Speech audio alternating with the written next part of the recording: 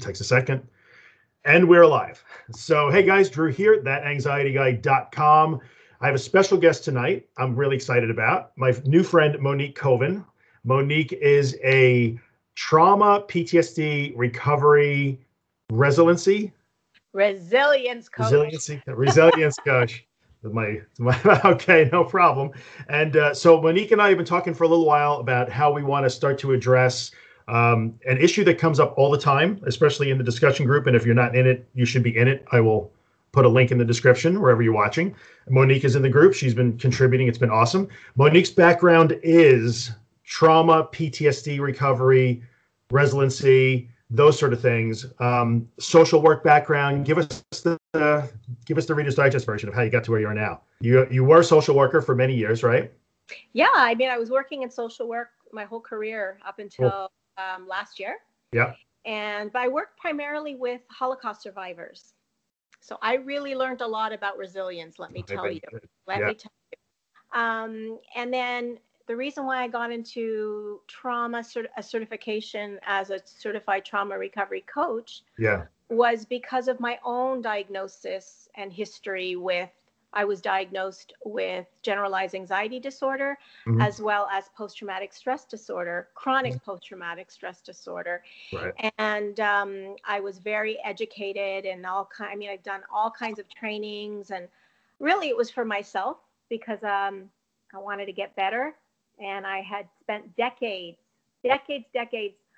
looking for the right modality, I wrote 15 different therapeutic modalities, always hoping that one would fix me. And I was always disappointed. Yeah. So you've taken, I think people should know that you've taken a credentialed approach to this. You have been a social worker, you did your training, you've done your homework, and you've actually lived it as well.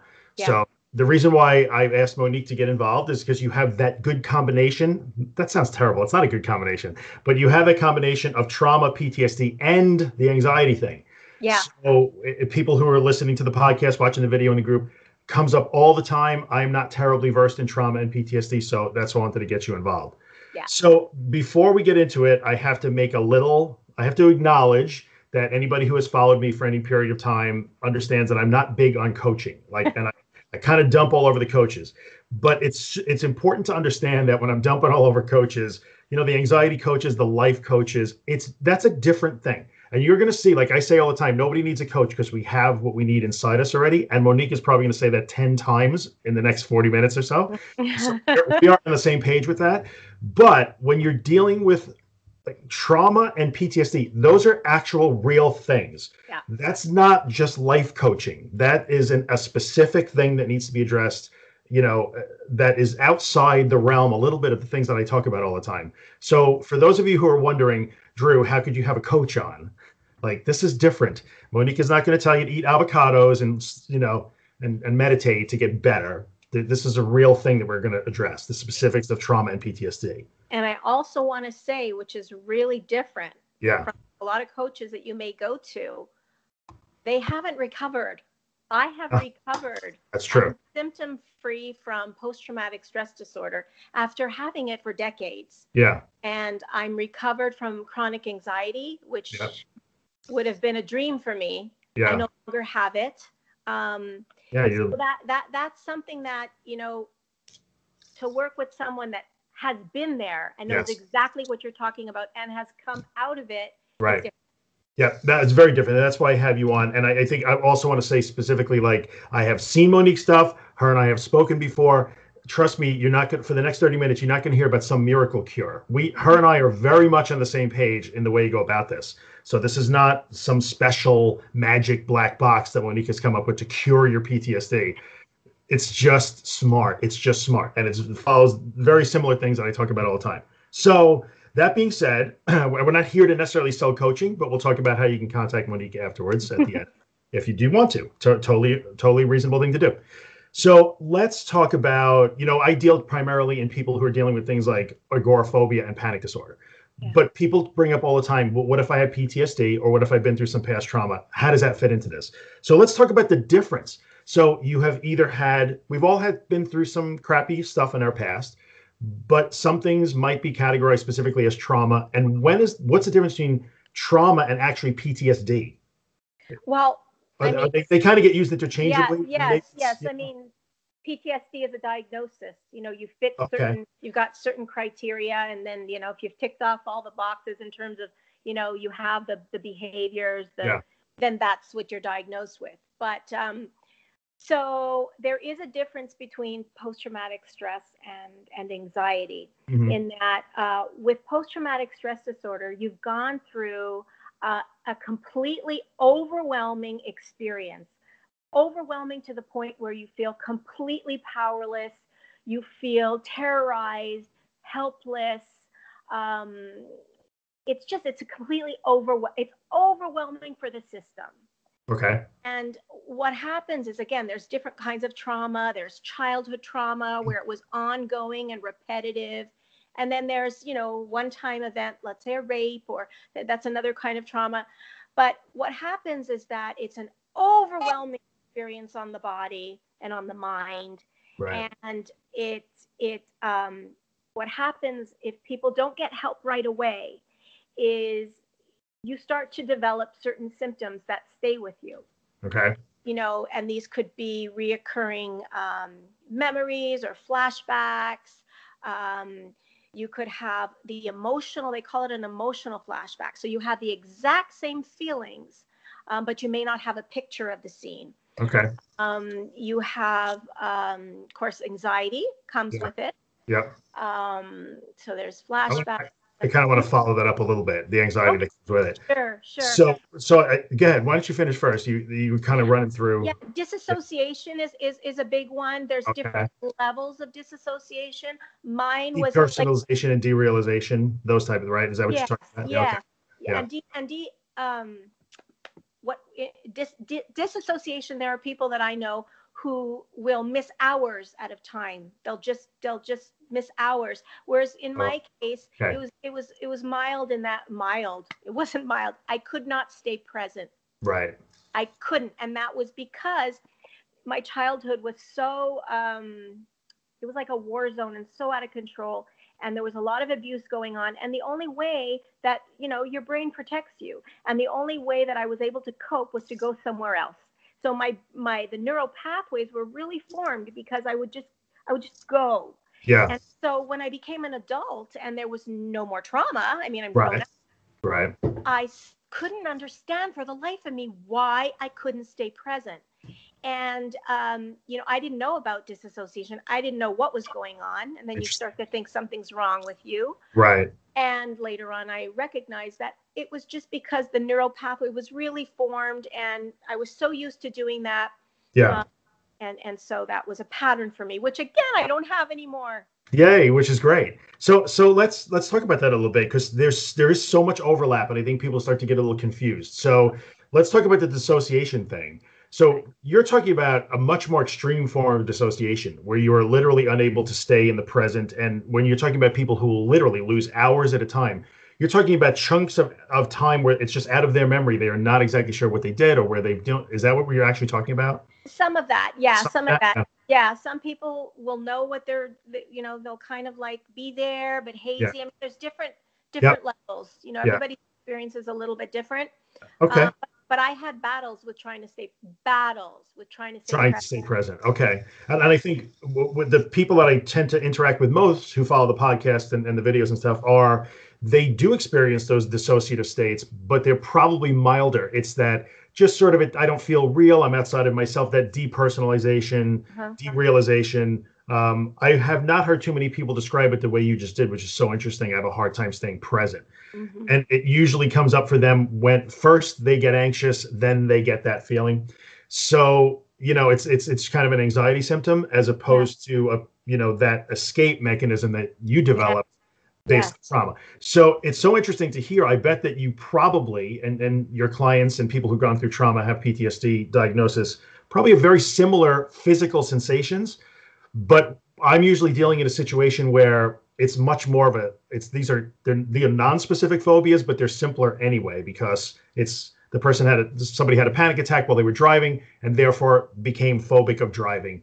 then had a panic attack in the supermarket, became phobic of being in the supermarket. Yeah. Life gets smaller and smaller, they become agoraphobic. But the reason for that panic attack has become decoupled. It doesn't matter what it was. They're now afraid of how they feel. Yeah. So that's different than what you had gone through. Yeah. Because the reason for those symptoms is staying with you. It has not become decoupled. Yeah. It's interesting because, and I used to have a fear of driving far, and my reason for fear of driving far, if you went, through the rabbit hole, okay, why are you afraid to drive? It used to be because I thought I would go somewhere and there would be no help. Common. And yeah. My people feel the same way. Yeah, they think exactly. Yeah. Exactly. But what was the help that you were looking for? The help because what if I need medical attention, or that just general help that maybe you needed way back when? You're so good. Look at that. Yeah, that's a different feeling, right? Yeah, that's what it was, because I had gone through, chronic. It was always in an experience where I would, go into the fight and flight. I'm talking about in my childhood, go into the fight and flight, and then, wanting to get help and there'd be none. So I think there was some similarity to that. And I think people who are not dealing with trauma or this PTSD diagnosis, it's that same thing. I'm afraid to go into the supermarket, or I'm afraid to drive far, get on the highway, be trapped in the drive-through. What if I can't get help? Yeah. But for them, I truly believe that there's something medically, physically wrong with me, and I may need help, as opposed to so similar. But it's good that we can bring out the similarities and maybe a little bit of the differences. So I'm guessing that people who are dealing with reliving past traumas in the way that you are experience many of the same symptoms that somebody who just develops panic disorder or agoraphobia has. Yeah. But the reason for them is different. Yes. Way. There's a reason for them. It's still with you. Yes. Yes. Maybe you don't understand it, but that's really why it's there, I guess. I'm trying to remember. I heard someone explain something about that. What did they say? They said something like, is it trauma is afraid of what's already happened, and anxiety is afraid of what's happened. That is genius. Yeah. That is absolutely genius. I love that. Yeah. I love that. And that sounds crazily accurate to me, to be honest with you. What do I know? I'm an architect turned technology guy. So, no, that's great. I think that's really great. So I think what we can agree on, like, some people are always confused, like, I've had trauma. Is this because of my trauma? Is this because they're not sure if they have PTSD? And sometimes if you're not sure, maybe this conversation is going to help a little bit, or you got to reach out and try and find out for real what's going on. But let's talk about the thing that really lit me up when I watched your video that you did with Jill Whalen, and you talked about that mechanism of so for the people who follow me and have that, say, panic response to a place that they don't want to be in, right? I really want to go out and drive to wherever, but I can't. I have a panic attack. I don't want to go because I'm afraid to panic. They're just afraid of how they're going to feel in that situation. And that's fine. They're afraid of how they feel. That's different. So the mechanism that you described to me, where maybe for you had a memory of some kind, then you have a feeling, then you have a thought, which becomes an actual physical feeling. Yeah. Talk about how thoughts become physical feelings. Yeah. So I suffered, as I said, for decades. Yeah. Once I got this understanding, I got it on a really deep level, and it changed everything for me. It was an understanding, and it was an understanding about how our design as human beings, how our psychology works, how it really works. And so what it is that when we have a thought, so a thought comes into our head, I don't know, let's say it's I'm afraid to drive on the highway. As soon as I have that thought, consciousness or awareness, it's how it works, brings that feeling to life. It brings it to life, and then we have a sensory experience of it. Right. So we're going to feel like a wave of fear, maybe nausea, maybe butterflies, lightheadedness, as soon as we have that thought. So, I'm afraid to drive. We feel it, and we're totally scared. Yes. And what happens is that when we don't understand that the system works perfectly, there's nothing wrong, there's nothing going on. That's supposed to happen. Yes, it is just a feeling, a thought that is coming to life. And what is a thought? A thought is actually just energy.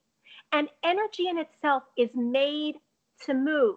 It's made to pass, and it will pass. We never get stuck in a feeling. Right. But, what often happens in cases like this is, so I'm scared to drive, or I'm scared to do the presentation tomorrow. Mm-hmm. I'll I'll feel it fully. And then the second thing happens. We start to panic over the feeling we just had. Yeah. And we start thinking, oh my gosh, what's wrong? I have to do something about it. Oh, maybe I need to change it. Maybe I need to manipulate my thought, reframe it, process it. And what we're doing in those situations is we're magnifying it and we're keeping in place instead of just naturally letting it pass. And, you think about how many thoughts you have during the day. You have between 50,000 to 100,000 thoughts a day. What am I going to have for breakfast? I think I like this. I like that shirt. They just pass. They pass. They naturally change. Right. But when it's a scary one or a compelling one, whoop, we're on it. Yep, exactly. And I think that speaks so much. I mean, so much of what you're saying, for people who have followed my stuff, you've heard me say those things. Just kind of let it go. Just let it go. Let it come and let it go. And I think one of the big mistakes, and I think we kind of talked about that in our initial conversation. We'll talk about it in a minute here. But one of the mistakes that people who are dealing with just the anxiety disorders do, panic disorder, agoraphobia, is they don't understand that process. You have a thought and then it becomes a physical feeling. Every bit is it's a physical feeling. It's a real feeling. Yeah. Your heart is racing. You are sweaty. You are dizzy. You are all of those things. Those are real. Yeah. But they ascribe it to an external cause. Yes. So in other words, like the supermarket, if I go to the supermarket, I'm going to, like, the supermarket is going to make me panic. But that's not true. So in the trauma thing, you may be thinking, maybe it's the trauma that caused it. It's your thought about it. Oh my gosh. We are so on the, and that is the freedom. I mean, I'm telling you. Thank you.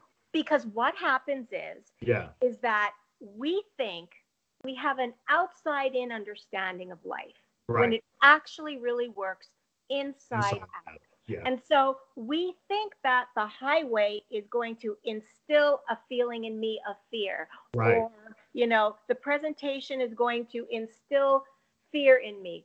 It doesn't work that way. No. I'm having a thought about the presentation. I'm having a fearful thought about driving, and that's creating that feeling. It has nothing to do with the highway. It doesn't. And I've said it thousands of times. I'm so happy to see someone else on the other side of the screen saying that, like, it doesn't have anything to do with the highway. And I've told people many, many times, maybe you're stuck on your sofa and you can't go to pick up your kids from school, or you feel like you can't because you're agoraphobic or whatever, that you're crippled by panic. Going down the block to pick up your kids from school is the same thing as flying to China and being all alone in the middle of, like, the Mongolian desert. You're the same exact person, and there's nothing that can happen to you in the supermarket, the school, or the Mongolian desert that is causing the problem. It's happening here and here. Yes. So it doesn't matter. And they have to, now for us, I always say the only way to understand that is first to accept that, and second, to actually let it happen and learn that, see, this is where we probably are slightly different. Yeah, you're right. Because for us, I'm going to say us, I mean people who are agoraphobic and have panic disorder. The way out of that is I'm going to go into that situation where I get anxious, and I'm going to react the opposite that I used to. I'm going to relax my body. I'm going to put my brain in neutral, trying to learn my skills to do that. Let it come, let it go, let it feel as bad as it will feel, so that my brain actually learns from experience that I'm not in danger. So they desensitize themselves to those things, they acclimate to those things, and they start to be unafraid of how they feel anymore. Mm-hmm. So that's a little different. When you're dealing with panic disorder and agoraphobia, that's how you got to deal with that. But if your problem is traumatic in nature, now what do you do with that? So you have that understanding of that inside out process. You can't expose yourself to your trauma again. That's not a practical thing. So how do you deal with that? How did you get past that? Well, it's actually the same thing. In fact, it's all the same thing. It Amazing. Really is. Okay, so really, it's what really helped me with the trauma, with the anxiety, with everything, was understanding, first of all, that our system, like I said, and I repeat it so many times, it works perfectly and it makes sense. And it's reliable and it's constant and it doesn't change. We have a thought, we feel the thought, Yeah. we physically feel it. Right. When you know that it's not coming from out there, there's just like a safety. You start to breathe and realize, oh, I don't have to control all those things out there. It's coming from here. You just start to feel safer. Now, I don't Yes. know if I'm answering your question, but You are. I have this snow globe next to me, which I said I have to show this. Okay. You Let's see, see. I believe that people don't need to be fixed, that they already have Yes. innate well-being, they Yeah. already have resilience. Yeah. And what happens is that, which I'm going to show you with my snow globe, this is our mind. Can you Just see slide it? it into, you got to slide it one way or the other. That There way. we go. Yep. Okay. Yep. This is our mind. Now, when we shake up the snow globe, That's legit. you see all the thoughts all over the place? That's Mm-hmm. what happens. These are all over the place. Okay. But if we leave them alone, look what's happening. Oh, They naturally settle down. this is so good. This is so good. That is such a good visual representation. Yeah. We are speaking the same exact language, just so Yeah. you know. And you And, know, and the beautiful thing is, I'm not showing you like a little metaphor. This is truth. I no, live this. I that's live this. yeah. Well, let me, for those, and Monique doesn't really know my story, but I lived it too. I lived it with panic disorder and agoraphobia. And when you go into the thing you are afraid of and you just let it sit there and you let the snow swirl around in the globe and you don't try and catch them all and tidy them up and push them away from you, if you just chill, for Yes. want of a better word, chill is complicated, it will settle. And then the end of that story is, and I was okay. And so the memory you make for your brain is, Yeah. I had a panic attack, it lasted 8 minutes, and I was okay. Yeah. So I don't care if I have another one ever again. I might not, couldn't care less. So that's where I'm trying to get people. That's the message I'm constantly. Mm-hmm. And I love when you say that we all have what we need already. No one needs to be fixed. We talked about this. I always say all the time, I'm nobody special.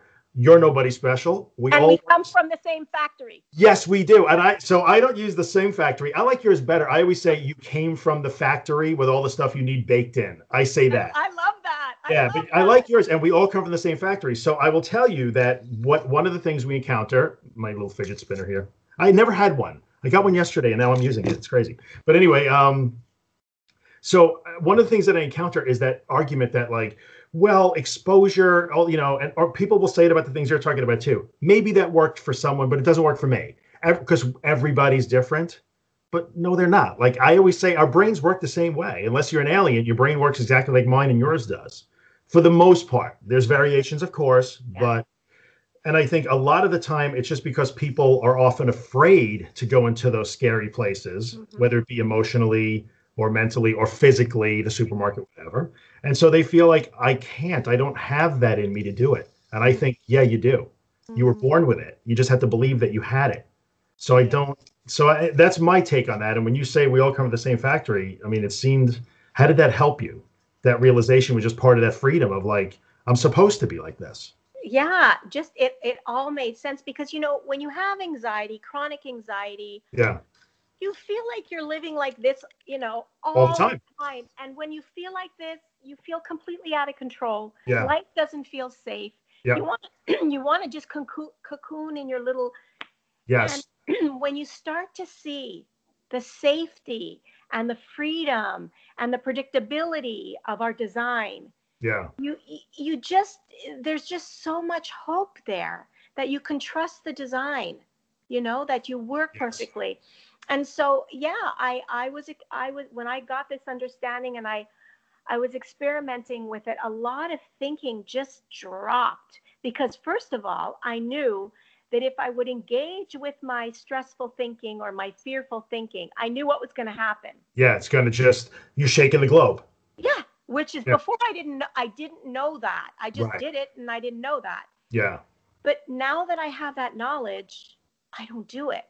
Now, sometimes I forget and we're all human. Yeah. But for the most part, I know how it works and I don't want to feel that way. And so I don't. And you end up being more present. You feel more lighter. Life feels much more joyful. Yeah.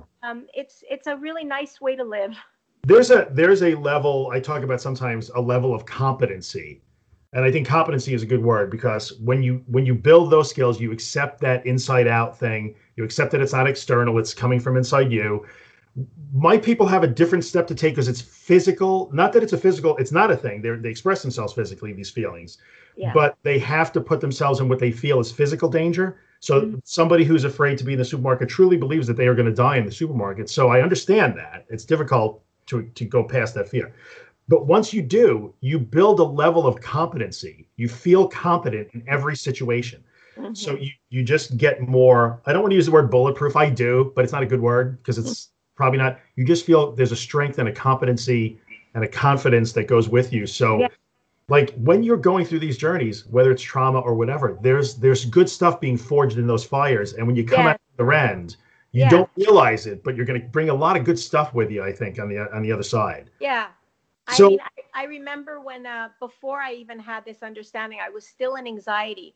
And as a matter of fact, I had the fear of driving far. I was going to go attend a week conference on trauma. Yeah. And it was 7 hours away from my house. 7! And I wanted to go so badly. I said, native Long Islander, by the way, right there. And I said, you know what? I'm going to do it anyway. And I went and I pushed through and it was fine. But you're right, because after that experience, I no longer had a fear of driving far. Exactly. And I have to acknowledge, and this is in no way minimizing this, I'm sure you understand that. I have to acknowledge that the fear of driving far in your situation was not the same as the phobia that some people develop. They can't just push through 7 hours. They got to build 7 hours over a few months. But still, in the end, the result is the same. You did it, and that trip helped you get over that fear quickly. Whereas for somebody else, it might take them a few months to do that, but they're going to get the same place you are. Yeah. So what was the deal that got, so there's still trauma in your past, right? You don't get to forget, it doesn't go away. So what's the difference now? When those memories happen, when those triggers come, what happens? Yeah. Okay. What happens so that's a really great question. Yeah. Because in the past, when they would come, I would like freak out. And like, I think I've mentioned to you before, they would come. I used to run out the door. Oh my gosh. I tried to process them. I need to make an appointment with my therapist. I would cry, blah, blah, blah. They would come and I would be petrified of them because they felt like they did back then. Yeah. And I didn't want to be back there. But when I understood how the system works and what was actually happening, what was actually happening was I was having a memory, which was a thought. It was coming to life in my body. I was experiencing it. And then, because I knew what it was now, I knew that it wasn't happening now. I was experiencing full-fledged a memory. Okay. And it was part of how the design works. I just felt a whole lot safer. Whereas in the past, I would do the next step. I would feel it. I'd be frightened by it. I'd be thinking about it the next few hours. Okay, which therapy am I going to try now? Oh my gosh, this is so bad. Why is it coming up all the time? And, of course, the more I thought about it, the more it would come up. Yeah. And I thought about it all the time. Now, if I spend time thinking about trauma, I'm going to feel bad because that's just how we work. Right. So I don't go there anymore. The thoughts don't come to me. The flashbacks don't come to me anymore. And I don't go there either. And I feel amazing. I bet. Oh, you could see when you talk about it that you feel amazing about this. And I think we need to address an issue, and I'm sure you understand where I'm going to go with this. So you have taken a very cognitive, I know we talked a little about CBT and how that wasn't really your thing, but what you're talking about is really you're relying on like our pretty well established models of cognition and learning, right? So which is great, and it's worked for you. But like when you say, I just don't think about it anymore, I'm sure there are people listening who are going to say, how on God's green earth can I not think about that horrible thing that happened to me?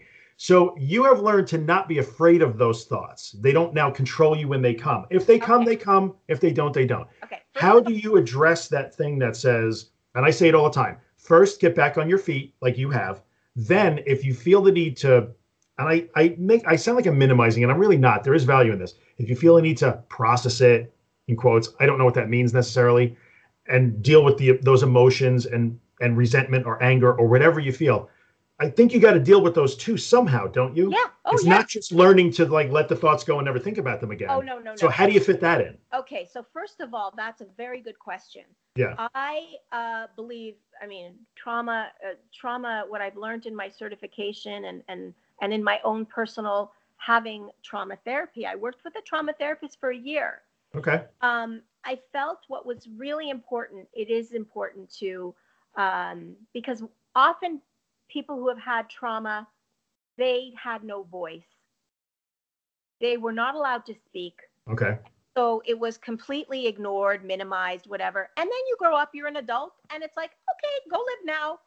And you're like, but I know that was my experience, but Okay. you know, and so there definitely needs to be, I believe, a place for, I like to call it a compassionate witness. You said that, yeah. Yeah, where you meet with someone, be it a therapist, a coach, a good friend, where you are able to share and the person really listens. I mean, really listens and acknowledges, and you get some validation. And I know that for me was huge. The actual therapy that we didn't take away the flashback, didn't take away the anxiety, but what helped was that she listened. And that part of my heart was closed. Good. So when I work with clients, I start where they're at. And if they want to talk about some of that, right. I'm here as a compassionate witness, and validate and right. all of that. But then as they're ready, that's when we start moving towards, moving forward. And how can we do that? So it's both, so like you said, just sitting and having that compassionate witness, talking it through, talking about it, didn't take away the crippling aspects of it, it sounds like. In my case, I can't speak for other people. Other people maybe. That's very realistic. Yeah, that's so realistic and genuine to say that too, by the way. Like in your case, that was the deal. But I mean, there's probably some combination of all of those things that have to happen. So whether or not you're dealing with specifically a trauma or just the crap that everybody has to go through, and I always say that, like first, I call it stopping the bleeding. If you cannot function, you cannot hold a job, you had to drop out of school, you're not involved in family life, you're making excuses, you're locking yourself in the cocoon, you're hiding from the things you're bleeding. Like, so first we got to stop the bleeding. And using the tools you've talked about, you can stop the bleeding, and then you can work on processing. Or maybe at the same time, but you got to do both. Absolutely. I mean, and it's funny because processing doesn't necessarily work by itself. In the case of anxiety disorders, you had a therapist who actually said that. Like the research shows us that CBT. Yeah.